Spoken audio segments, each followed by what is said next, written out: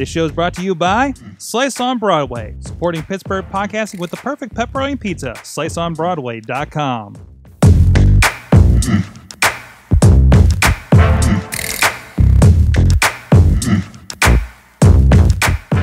Hey guys, it's Mike Sorg at Sorgatron on the Twitters. This is another edition of the Awesome Chat, our interview series for AwesomeCast at the awesomecast.net.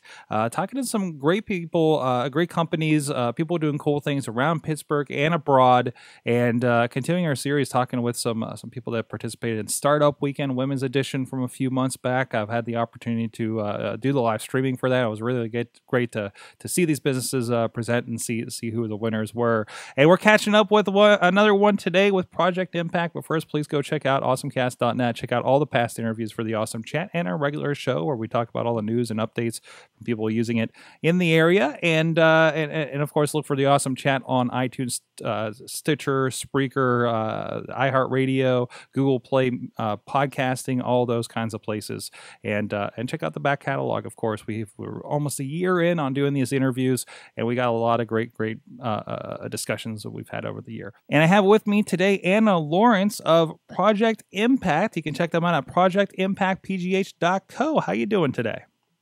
Great. Thanks for having me on the show, Mike. Awesome. Thanks for being on with us. First, let us know, what is Project Impact?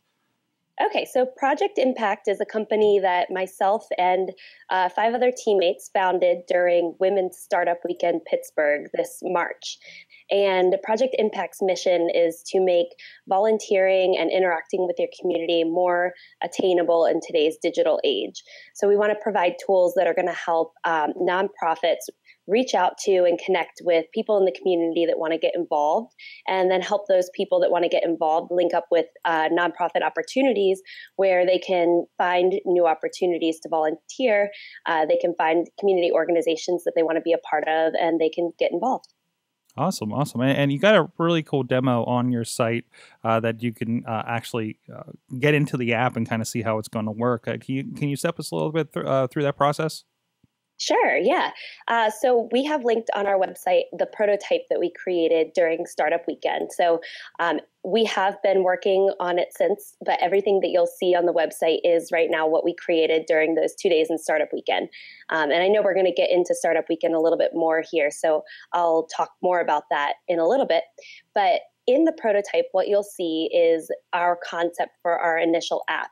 And we have 2 groups of users that we're targeting with this app. The first group is going to be what we call our givers. And those are the people that have the time to volunteer. They have the time to give, and they're looking for opportunities to get connected. And then the second group is who we call our planners. And the planners are the ones that are downloading the app, posting opportunities, and then using the app to reach out to and coordinate with their volunteers. So the features that we have for the givers are the ability to search for volunteer activities, and they can search by location. They can narrow it down by type of activity or type of commitment or date of activity. And then once they sign up, they're put directly in touch with the planner of the event. So one thing that we all noticed, my team and I, when we volunteer for events in the community, we just noticed that there was a lot of back and forth communication that was happening. And usually this communication was happening via email or phone calls. There was frequently a little bit of a lag between the person planning the event and the person that wanted to come volunteer. And we thought that we could make this better and easier for both the nonprofit and for the volunteer. So this app is kind of the first stab at making that interaction easier, so that it lowers the barrier of people who are new to town or who are looking for new opportunities, and they want to get involved and they don't know where to start. So they'll download our app and get launched straight into a volunteer opportunity. Awesome. So how are you looking to do kind of the discovery, I guess, like trying to get volunteers' attention that this is a resource? Sure. So there's a couple of sites that already exist out there, Volunteer Match, Pittsburgh Cares, and they list out opportunities with nonprofits. But what we noticed is that the listing is where where it typically comes to a close. So once you find an opportunity that you're interested in, you email the coordinator, or you get an email address for the coordinator, and then it's up to you to continue that conversation. So we want to essentially reach out to a couple of nonprofits to begin with, in order to get some events listed on our app. And we're probably going to start with kind of a beta version, which is on a website or even via an email list. And we'll get a couple of partner organizations and start recruiting people in the community that are interested in volunteering through social media, through our own contacts, and through the volunteers list. And then we'll pilot our idea and start to onboard new users, get some customer feedback, which is critical, because if this app isn't useful and they're not wanting to use it, we don't want to make a process more complicated than it has to be. So we're going to hope to get some new nonprofits and users onboarded and get feedback, and then keep going from there. Awesome. And of course, this is an idea that was born out of a Startup Weekend Women's Edition from a few months ago. Can you tell me a little about well, first, how did you come across Startup Weekend? It's a big series. It seems like there's some, like, every weekend somewhere in the world at this point. How'd you come across it? Sure. So I was aware that this event series took place in various cities across the U.S. and the world, like you mentioned. But of this particular weekend, my company actually sponsored the event. I work for a local tech company, Branding Brand. That's my full-time job. And they sponsored the event and sent a number of their employees to the event. And so we had a great time. A couple of us pitched ideas, and we ended up getting to compete with and work with a lot of really talented women in the community. Awesome. And what do you think of the experience overall? I loved it. It was the whole weekend. I think I was operating on this like energy high, because everything is so fast paced and you really are just rapidly prototyping on your idea throughout the weekend. So if there are those of you out there that aren't as familiar with the event, the concept is that everybody comes to the weekend without a business idea or a business plan or any preparation done in advance. And then people that are interested in pitching ideas will present their ideas, and they get 60 seconds to basically pitch their idea to the group. Everybody votes on the ideas, you narrow it down, and then the rest of the weekend is spent working on that business. So it's really a high energy, intense but extremely fun and eye-opening experience. I think I learned a lot about what it takes to get something off the ground, and the other women there and the mentors that we collaborated with had great expertise and a lot of great insight into the legal aspect and the financial aspect and competitive assessments and how to create those prototypes and get customer feedback early in the process. So it was a great learning experience.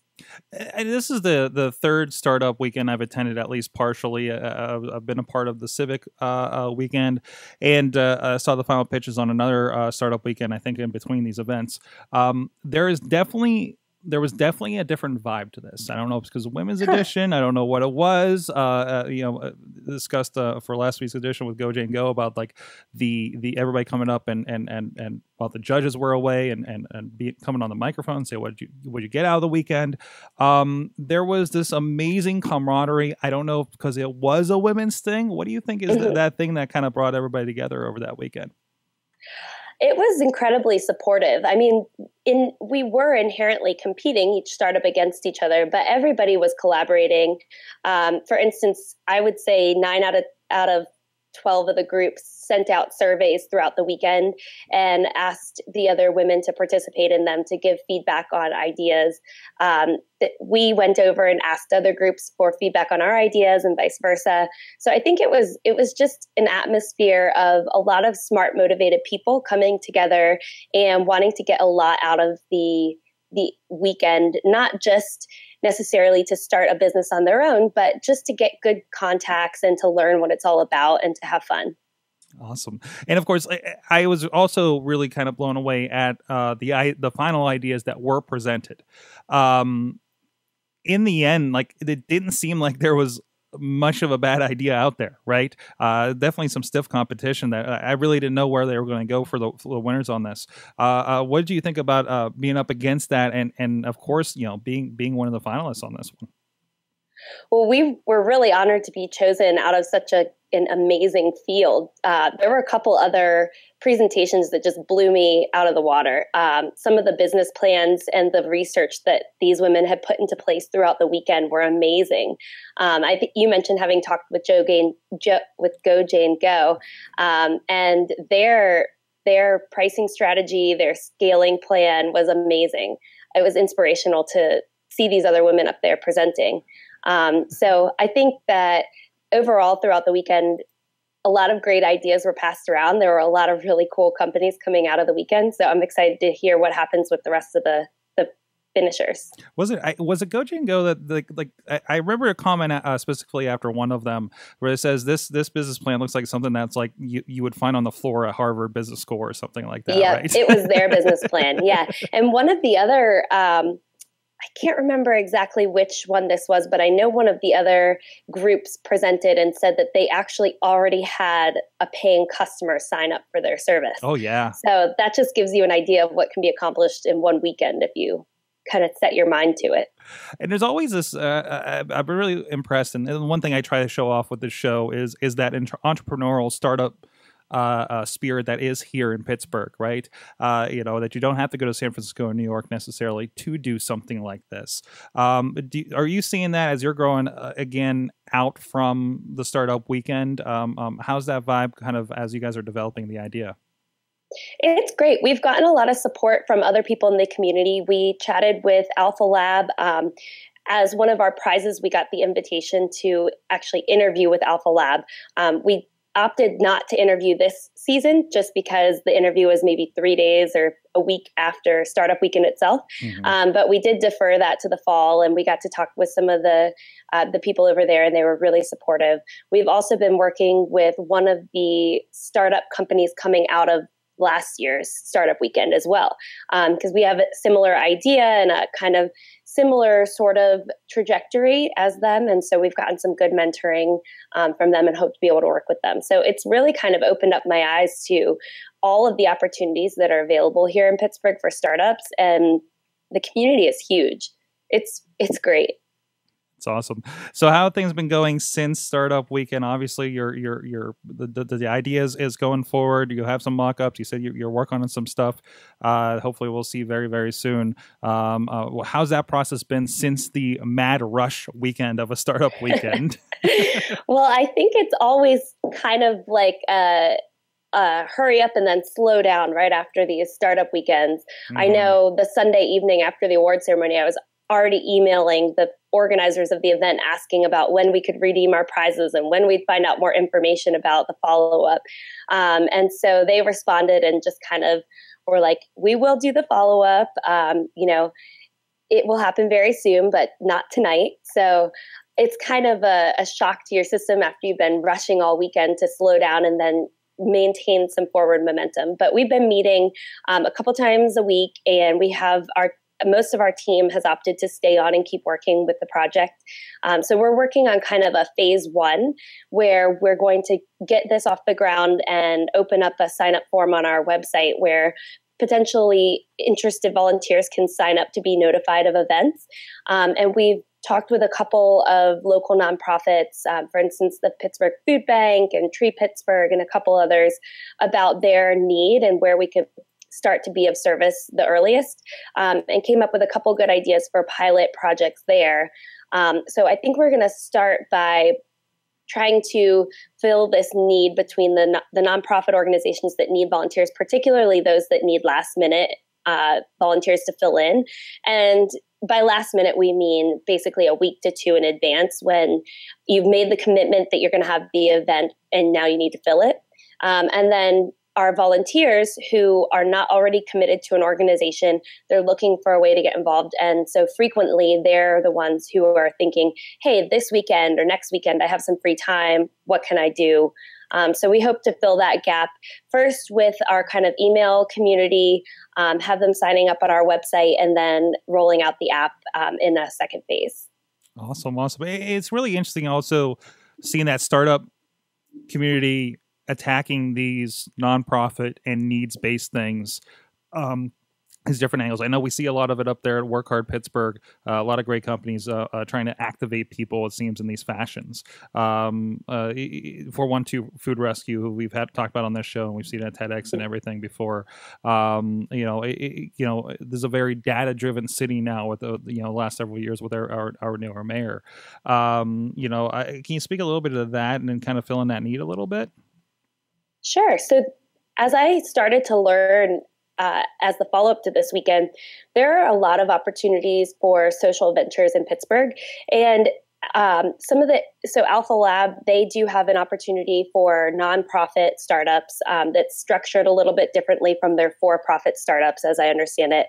Additionally, there are foundations that are supporting for-profit social enterprises, and there are challenges and competitions geared around getting those companies the resources that they need. The Uprise Challenge, Steel City Code Fest are a number of these examples of where you can get resources like funding and development work and all that kind of stuff if you're a for-profit company that's trying to make a difference in the community. So I think Pittsburgh is a very insular and supportive community, not just in the startup world, but kind of in general. I think people get really excited about new ventures here, whether it's a new restaurant or a new store opening. And so that's no different with the startup community. I think there are a lot of organizations here that want to back companies that are going to give back to the community. So my eyes have been open to that since Startup Weekend. And there's a lot of great opportunities both for us and for other companies in the same vein. Awesome. So if people want to follow how you guys are doing, look for that launch, look out for everything that you talked about here. Where can they find you online? So we are on Facebook and Twitter and Instagram. Our Instagram and Twitter handles are ImpactPgh. Online, as you mentioned, we're at projectimpactpgh.co. And you can always find us there, look us up, follow us, and we'll keep you posted on what's coming. All right. Thank you so much, Anna, for joining us. Go check them out. Project Impact, a really cool new thing to activate everybody. And check out everything. The videos online for Startup Weekend Women's Edition. You can check out all the great pitches, including theirs, and everything else. And of course, check out all the great interviews we got over at AwesomeCast.net. And please subscribe on iTunes. Check out the Patreon for AwesomeCast if you want to support the show that way. Or share this or any of the interviews that you enjoy and just show off a little bit of what Pittsburgh is doing. So thank you so much to my awesome guest, Anna Lawrence from Project Impact. Thank you again for joining me. Thanks, Mike. I appreciate it. And thank you. You've been our awesome audience. Have an awesome week.